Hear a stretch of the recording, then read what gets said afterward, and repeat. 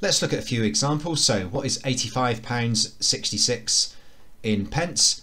Just take out that decimal point, 8566 pence. Much easier than thinking of it as what's 85.66 times 100.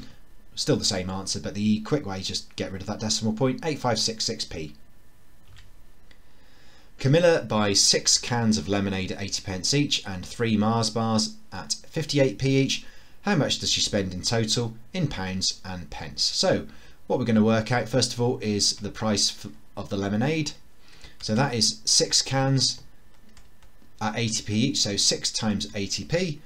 And well, maybe you can use a calculator, but I always like to get people to do things in their heads. 6 8s are 48.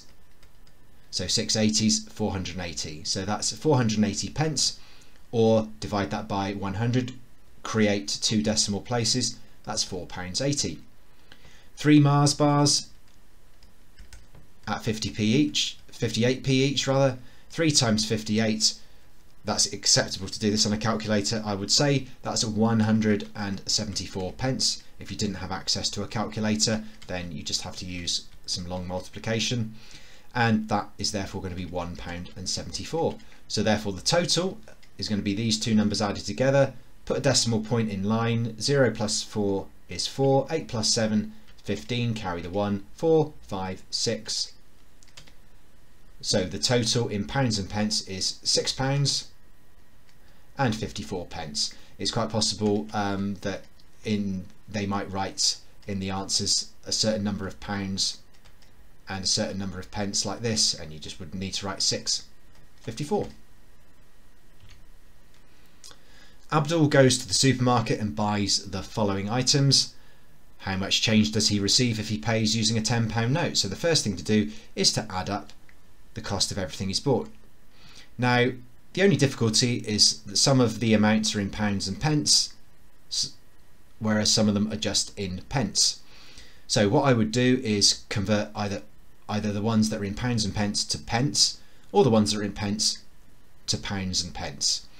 I think it's probably going to be easier here putting 80p into pounds and pence, which is 0.80 pounds, 0.75 pounds and 0.55, and now we can just add up £1.20 plus £2.59. I'm using a calculator for this, by the way. 0.80 or 0.8 plus 0.75 plus 0.55. So that comes to a grand total of £5.89. So how much change does he receive? Well, it's going to be £10 minus £5.89, and again I would just type that into a calculator. 10 minus £5.89 means that he receives £4.11 change. This final example says we need to estimate how much the customer pays in total. So what we're going to do is just a bit of rounding here. So he's buying 5 packs of football stickers. So we're estimating, so this means we need to round it because we're not going to be able to use a calculator. So let's call the 5 packs of football stickers, let's call that £5. A sandwich, we'll just generously round that up to, should we just call that £1 as well?